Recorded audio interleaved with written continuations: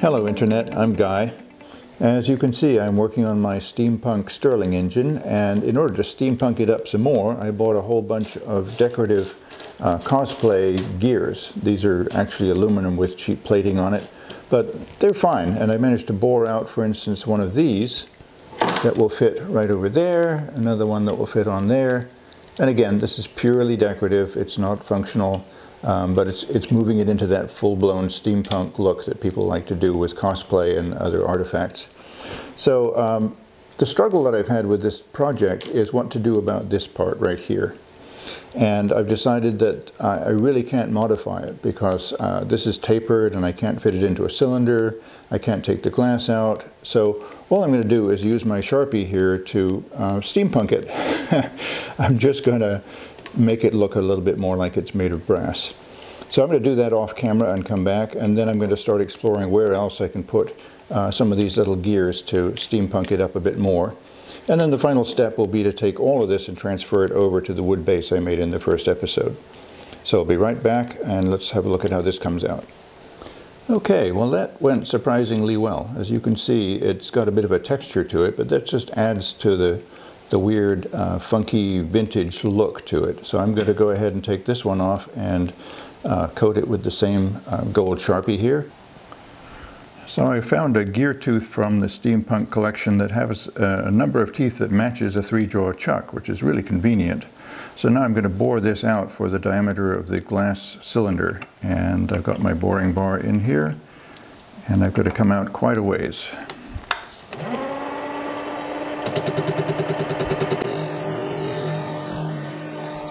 As you can see, it's aluminum and they've put some kind of plating on there. I don't think it's anodizing. So let me just stop now and see how close I am to the diameter that I want to be. Pretty close. Okay, a little bit more.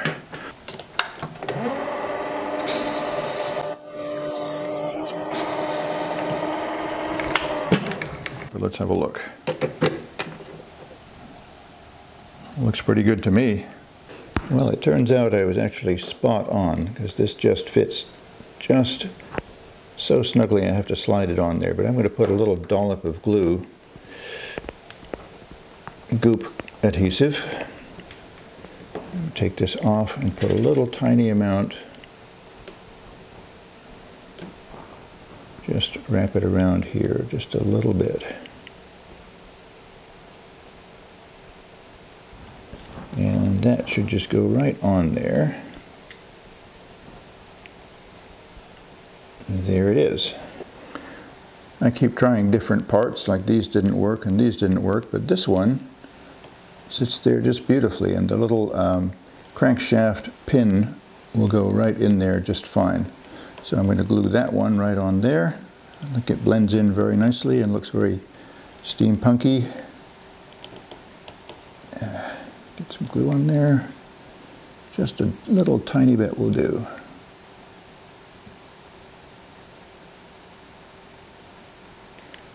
All right. Plop that right on there. And it's centering on the shaft, which is sticking out very slightly, so that's awesome. So I've got that side. I just did this other side over here. So I've got that gear that looks pretty cute on there too. Okay, I've got this little part drilled out. I'm going to put a little glue on that one. Actually, I'm going to put glue on the housing. Oops, too much. All right. Just a little dab right here. And put that on. Looks good. So I've got the original wood base that I made in the first episode, and now I've got to transfer all these holes over so I can mount the parts over onto the wood. So I'm going to line this up and draw a line right there for all those 4 holes. And then mount this over here and figure out how to place those parts. Over to the drill press, I've got a number 6 tap drill size here, and I'm going to use, as they did, some bolts to bolt into the wood. I know that's kind of odd, but you can actually tap into wood. So I've got the flame burner holder here and the cylinder mounts here.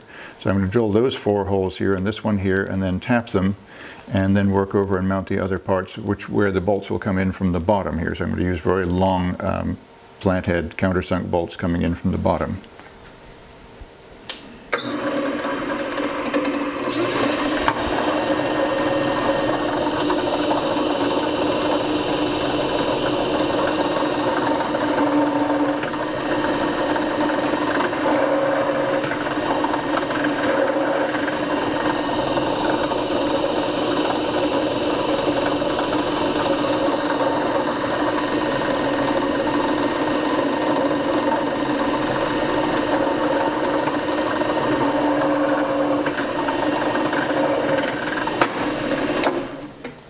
You probably noticed that tap drill wander off on this hole, so I'm actually going to go all metalworking style here and do a center drill first.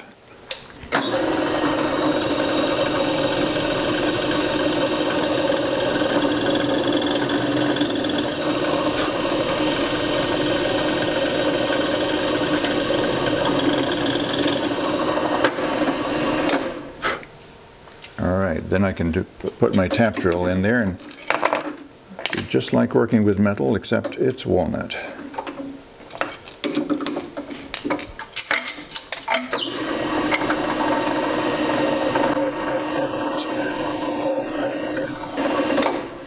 I'm drilling all the way through, so it's just going to be easier to tap into there. I've got all these holes drilled, and these all need to be tapped out to number 632, so easy peasy.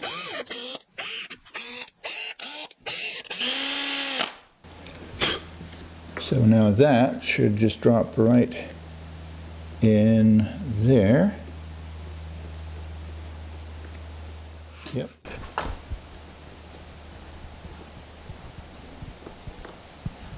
Oh, beautiful. Yes. And then the same goes for all of these. So I'll be back when I've got those in. All right, I've got all the parts mounted to the base. Some nice brass screws here, and the other screws come in from the bottom here and here in the tombstones. The fire is lit, and here we go. There it goes. So eventually I'm going to bring up a couple of poles here, brass rods basically, that will provide power to several LEDs at the top that will light the whole thing. So in the dark it will self-light. I've decided to make a lighting truss out of brass tubing and rod, which I'm going to connect like this and then solder together. This will sit upright and go across in there. So then I'm going to connect wires from the generator over to these wires using some coily wire. And then above there, these will have, there will be 2 separate cross pieces here with LEDs hanging from them that I will then orient to point across and light the piece, light the whole engine. And in order to make this look more steampunk, I'm going to actually make little covers for the LEDs. So I'm going to machine a little hole in here so that this will cover the LED and hide it to a large degree. You'll still see the back of it a little bit. But then these will get soldered on to these cross beams. So I've already made these parts. Obviously I've drilled a hole in there and I can solder that. Now I'm just going to make these parts. So I'm starting by center drilling a piece of brass rod, and then I'm going to drill it out to about 0.2 inch diameter, which is approximately the diameter of the LED.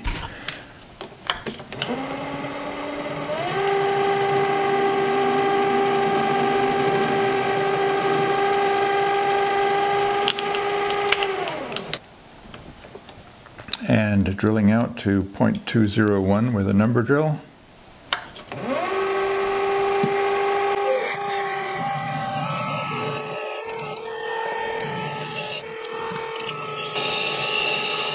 I'm drilling extra deep in order to have enough tubing here for several LEDs. And of course I'm backing out the entire tailstock to clear out the chips every now and then.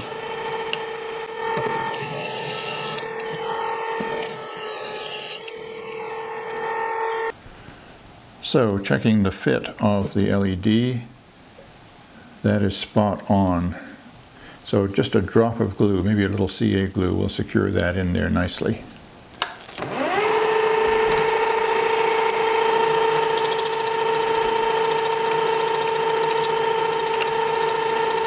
I'm using my motorized carriage here, which is really handy because I can set a stop right before the jaw automatically stops right there, and then I can just reverse it back into a spring pass. I think I need to be running a little faster.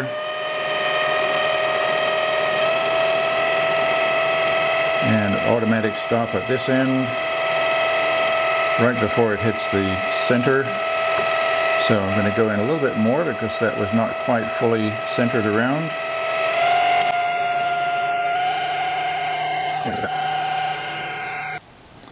Before I do the decoration on this surface, I'm going to use my parting tool to make little marks there so I know where each of these three sections are. Then I can come back in and decorate them and then part them. So here we go.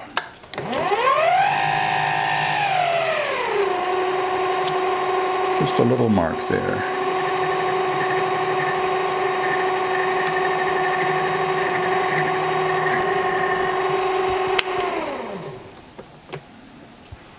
And then moving along by 0.350 from here.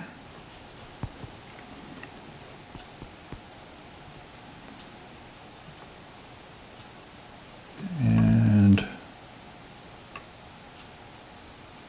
gotta lock my carriage down right there at 350.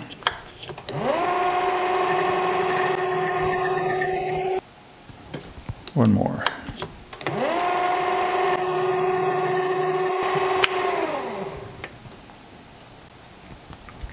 Okay, now I'm going to make some decorative grooves in each one of these.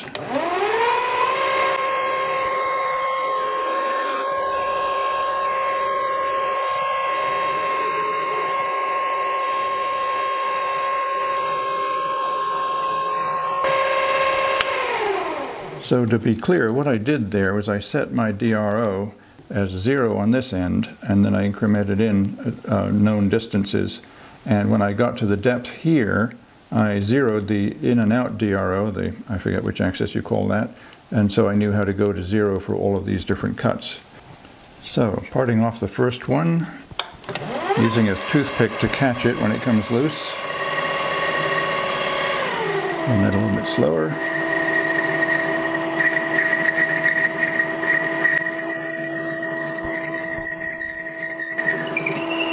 There's one.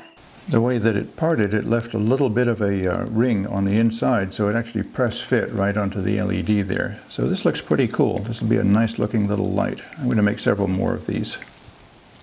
I have the two lighting trusses installed here, and I've connected them up to a 3-volt power supply, which is going to mimic the power coming from the little motor generator. And I've hung one LED on the wires here, and then I'm going to solder that on. You can see it makes connection loosely, but it will fully when it's soldered on. So I'm going to put a heat sink like this on the wire before I soldered it. This is actually a surgical hemostat. And then solder those connections on. So I've got to get this gun warmed up first, and I've got some really thin solder that I use routinely on small projects. So let's see if this is going to heat up. Yes, all right. That looks good. All right. Now move over and get this one. Make sure the heat doesn't get all the way down to the LED because it will destroy it.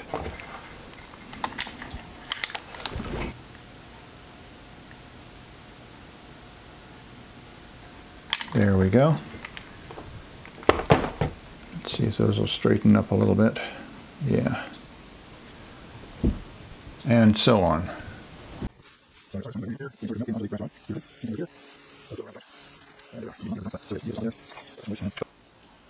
So now to connect the bus bar here to the lighting section there to the motor, which is a generator, I've got gold-plated copper wire here, so I'm doing a little coily Q just to be largely decorative, to come off of the motor connection here and then over to the actual bus bar wire that goes out to the lighting.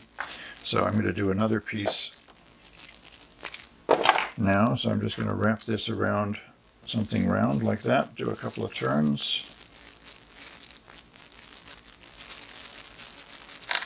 And then this one can go right onto the motor here, motor/generator. So I can solder that on. Very carefully.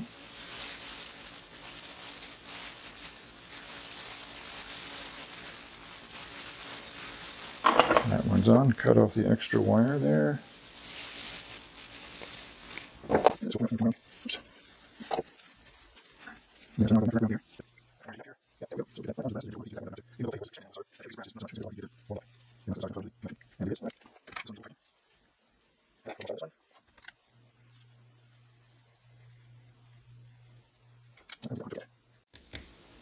That looks good. Okay, so I've got all the lights hooked up and I've got them all pointing in interesting places. Now I've got my 3-volt bench power supply connected to these wires. If I connect this now, what's interesting is it'll actually run the motor. So the electric motor is kicking this over right now. I can turn it up just a hair so it'll run better. So that's kind of interesting, you know, motor/generator. When it's turning and being forced to turn, it generates like any DC motor, and when you apply power to a DC motor, of course, it runs. But what I really like is all these positions of these lights that are shining just at the right little spot there to highlight the little detailed gears, the little moments, you know, all these little locations here that are just interesting and pretty. This one's pointing over there, this one's pointing over here, this one's over here. Yeah, it's not quite enough power to kick this over. But hopefully when I fire this up for the first time, which you'll see in a moment, it'll be enough to run all of these LEDs. So here it is running in a darkened environment, and as you can see, it lights itself very nicely. Thanks for watching and staying with me through this series if you've watched them all. It's been a long process and I've enjoyed doing it, and I hope you've enjoyed watching it with me. Please remember to like or subscribe if you want to see more of my videos. I have plenty more interesting videos coming up. Thanks.